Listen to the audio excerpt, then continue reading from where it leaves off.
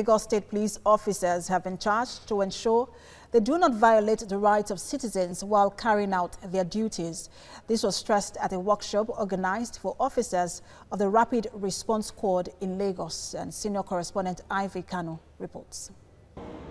According to a report by the Nigerian police, over 100 police officers are still undergoing internal disciplinary action at the Lagos Command. 5 of these are being detained at the homicide section of the State Criminal Investigation and Intelligence Department for their involvement in extrajudicial killings. These actions have received condemnation by members of the public and caused an outcry in social media.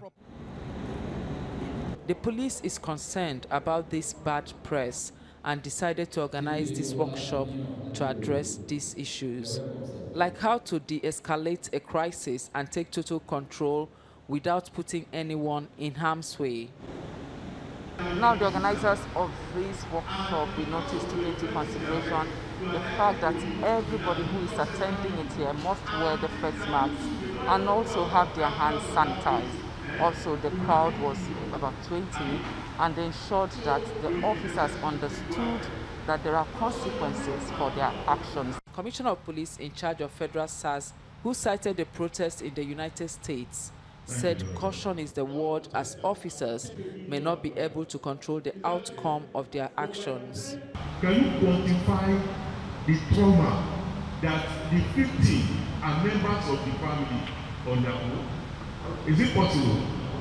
So the most important aspect of every police service is prevention of crime.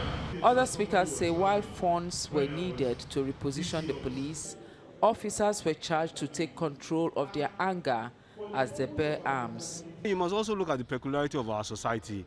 We have quite a number of people who are not respecters of the law in this society.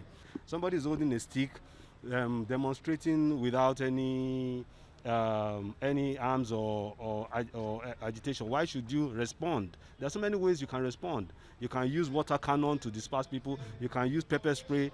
For me, accountability is the key.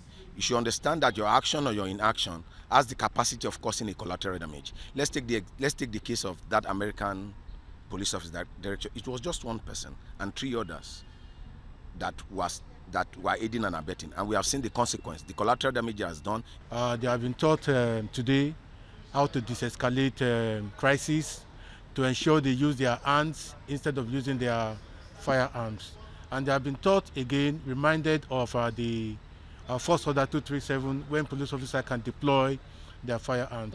The officers were charged to always put the safety of Nigerians first in all that they do.